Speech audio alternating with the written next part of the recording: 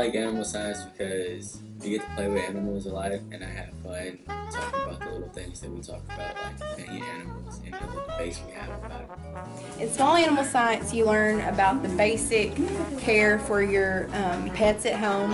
You get to learn all about the feed, nutrition, and the time that it takes to care for your animal properly, as well as what makes your animal the way that your animal is, like the past history and the instincts and things like that, that makes your cat super feisty or makes your dog love to run. In small animal science, you get to play with animals, like this little guy.